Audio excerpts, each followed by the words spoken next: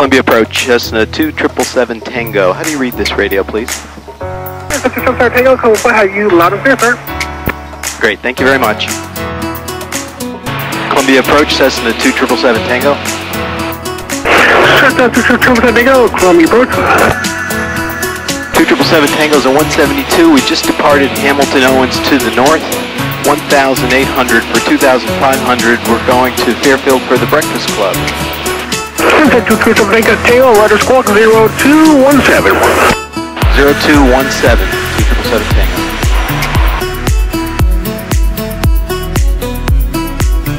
Columbia approach, 2777 Tango. We've got Fairfield in sight. 777 Tango, Roger. Radio service terminated. Squawk VFR. Change advisory. Super. Good day.